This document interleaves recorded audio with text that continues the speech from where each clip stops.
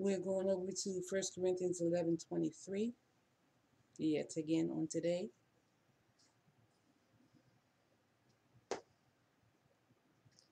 We are talking about the oneness of the body. And as we read through our scriptures, just notice what Jesus is doing, what he's doing for. Okay? For I received from the Lord himself that... Where were we? 1 Corinthians 11:23. Oh, cool. Okay. Yeah. Okay.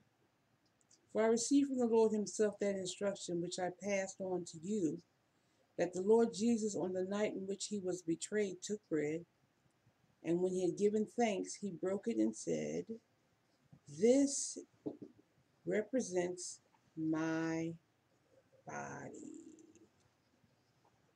Yeah.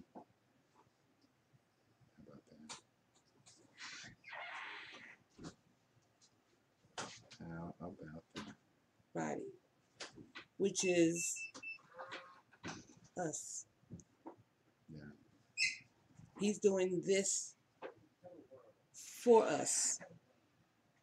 Yeah. How about that? For us. This is my body, which is offered as a sacrifice for you. Do this in affectionate remembrance of me. So, took the cup. Yeah. Took the bread. Yeah. Broke it. Okay. I'm breaking it. For us.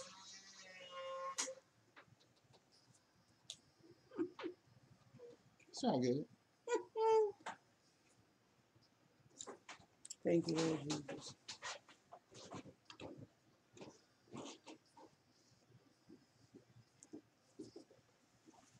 In the same way, after supper, he took the cup, saying, "This cup is the new covenant, ratified and established in my blood. Do this as often as you drink it in remembrance of me." Okay. This is the cup, the blood.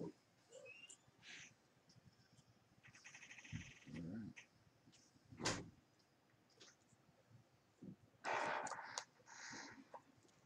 Thank you, Lord.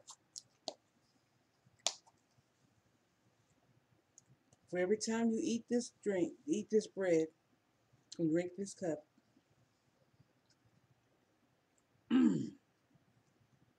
excuse me, you are symbolically proclaiming the fact of the Lord's death until he comes again.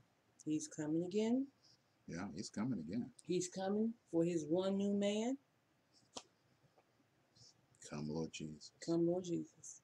We are to proclaim, come, Lord Jesus. Come, Lord Jesus. Yeah.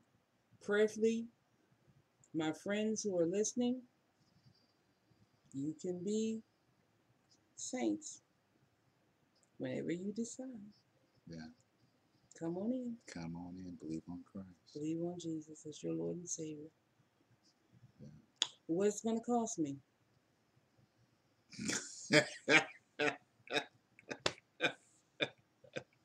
Everything.